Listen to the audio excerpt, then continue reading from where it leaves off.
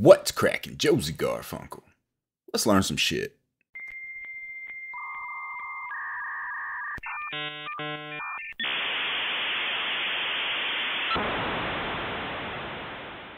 Alright, so here we are in DayZ Editor. Alright, do a little demo for you here real quick. We're going to import a .dze file. Okay. Let's do that. So we got this bunker build. Alright. Up here at the quarry, this is the .dze that I've imported. And now we are going to export this as a JSON. Alright. Let's say I just passed this build to someone, right? So we got the bunker, and it's the JSON. Export. It's saying about the scaled, blah, blah, blah. Cool. So now this scaled and whatever situation has been saved. Document, DayZ, editor. And I named this 00 something something bunker. Here we go. So here we have this file that we have going from DZE to JSON. Okay? So you have this JSON file and you want to do some work to it, but the scaling screws you up when you put it back into editor. Alright, so I'm here in editor. Alright, got this bunker build, right? This is the .dze. We got scaled items, all that. And I need to export this to put it on my server, console, whatever you're putting it on. Need to export it as a JSON. Alright, so we have this bunker build here, exporting it as a JSON file. Alright, so now that we have this JSON file, alright, we put this on our server, we play around with it, we find some stuff we don't like. Well, we need to edit this file, okay? But when we put a JSON, okay, back into the editor with scaled items, let's take a look at what happens real quick. So we're going to import the JSON of this bunker build. Alright. Now things sitting a little weird. I can already 100% tell everything's closed off. Everything's clustered together more. Yeah, there's nothing hollow in here. It's all a bunch of rocks. Oh, well, that part's vanilla.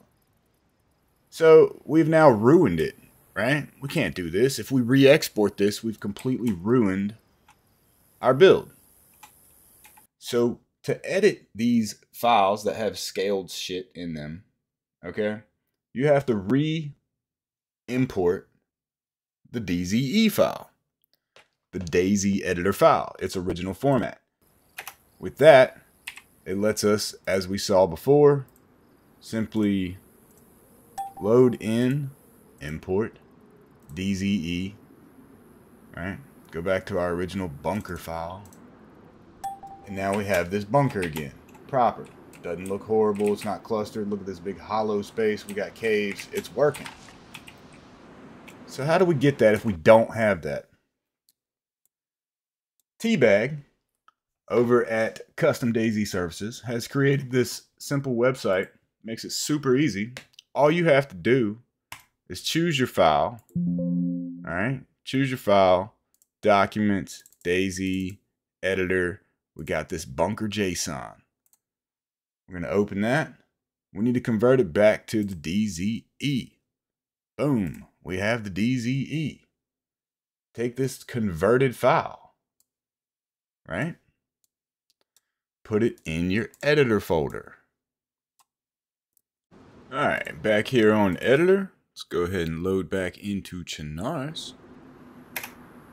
And we just added our converted JSON. Added it back into our editor folder here in the documents. So let's load this up, check it out, see what we got. Compared to what we saw in the beginning, the original DZE. This is now the converted to JSON, now back to DZE via Teabag's website, or tool rather. Alright, all that looks good, but none of that was ever the problem. It was always these rocks that got all janky. Alright, we got the caves. Nothing seems out of place. Oh yeah, it even did. It did all the little jiggly bits up in there, man.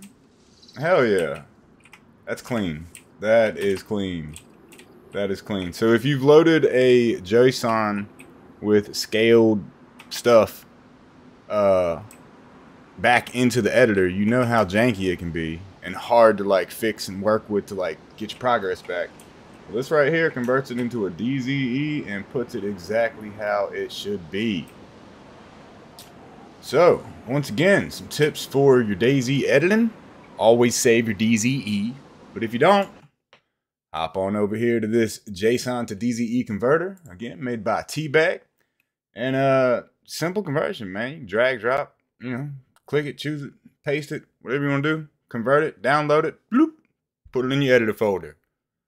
Well, that's going to be it for this one. Nice little tool. Hope you learned some shit. I'm out.